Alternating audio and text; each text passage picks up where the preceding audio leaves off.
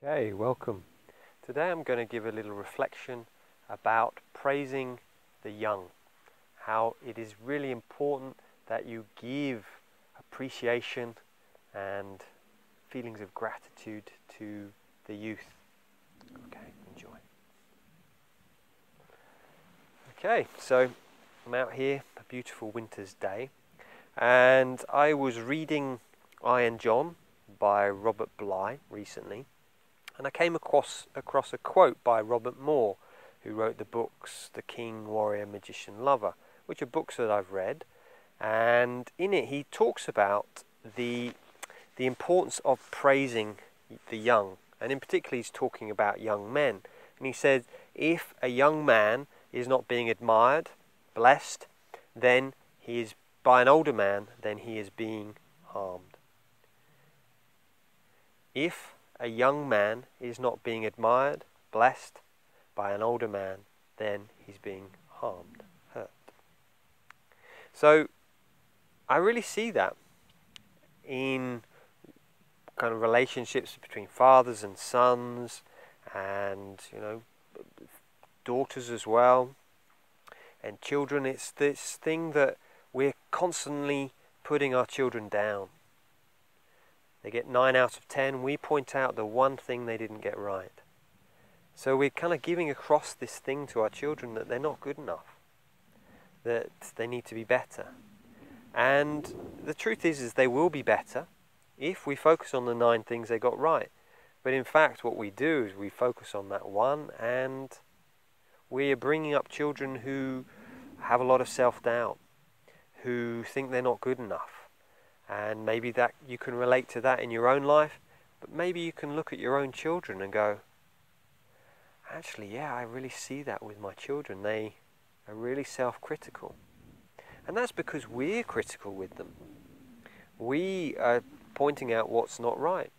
And I truly believe in, when it's appropriate, to have boundaries with children. I think that's really, really important. And yet, we need to be praising them for every time we're telling them this is the boundary. We need to be praising them at least 5 times, 10 times. And I love what Robert Moore talks about with the Grail cup. And he says that, as with most mythologies, the mythologies is essentially talking and telling us about our own psyche, about our own internal world. And the legend of the Grail, searching for the Grail, he says the Grail cup is within us. And as young boys, young girls, we're sculpting this Grail cup within us. But we can't do it alone. We have to have the help of our elders, teaching us how to do things, guiding us with our internal world, how to deal with stuff. But in the modern world, we're not really doing that. And what we're bringing up is dysfunctional males and females. This is kind of what Robert Moore talks about. So therefore, it is really important that we help our children sculpt this Grail cup. And how we do that is praise. By really being there for them when they're upset. Not trying to fix them, just being there, holding them. And praising. So it's finding something that your child has really done well at. And especially for fathers with sons.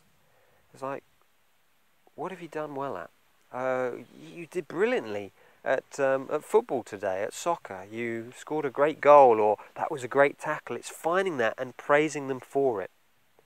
Because, like I say, so often in school, because they're being criticised for not being good enough. Because the teachers are being criticised because they're not getting the right notes, if they've got the right marks. I hope that makes sense. So really, what I'm trying to get across is praise your children. Praise them. Know that you're really sculpting their inner world. You're giving them that confidence, that faith that they are good enough. Really let them know. Not just saying you're good enough. It's like specific things, like you washed the dishes tonight. You tidied your room. It's like, brilliant, thank you. It's like really giving them that praise and that love and that attention. Put your phones down and give them that love and attention.